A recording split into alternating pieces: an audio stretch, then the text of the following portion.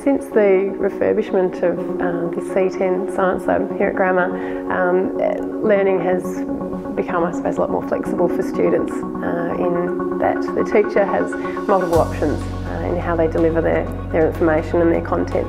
So that could mean moving from a theoretical sense, the traditional style delivery of information in what we've got now, which is a dry area, where students sit at the desks traditionally and work, through to a practical sense where there is now a designated wet area for students to conduct experiments, inquiries and learn through that sense. As a teacher, it allows me the options to move from one aspect to another within the classroom really seamlessly.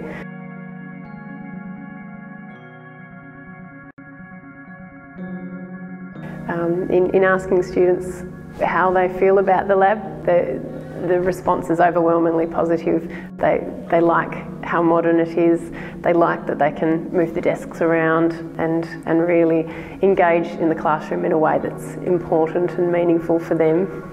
The investment into the teaching and learning spaces in this school is so important in this day and age. We're really moving away from the traditional lecture style delivery of information in the classroom, simply because it's not how students learn.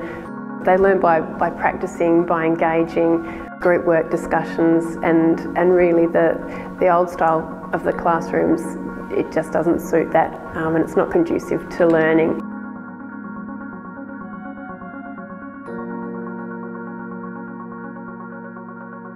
Investment into the learning spaces at this school will allow there to be options for students so that they can decide how they wish to learn, whether it's in the old traditional style or whether they choose to be alone and working in another area within the classroom on an inquiry or an investigation task. Or for some students that may be bunching some tables together and working together collaboratively.